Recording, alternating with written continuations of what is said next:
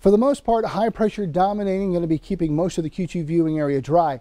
Did see some showers and thunderstorms down in northern parts of Wyoming this morning and off to our east.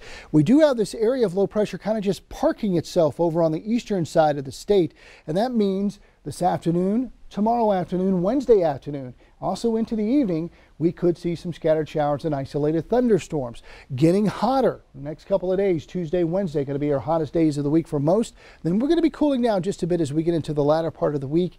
It doesn't last as we get into Sunday, early part of next week. Looks like those temperatures are going to heat right back up again. So we're not done with possible extreme heat yet once we get through a couple of bouts of it the next couple of days. A lot of sunshine out there for the Q2 viewing area this week, so you'll definitely want to put that sunscreen to use.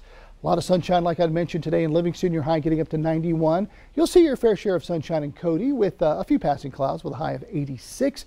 Saw some thunderstorms this morning in Miles City, maybe a chance of rain, like I'd mentioned, later today. High of 94, still a chance to see some thunderstorms in Sheridan with a high getting up to about 93.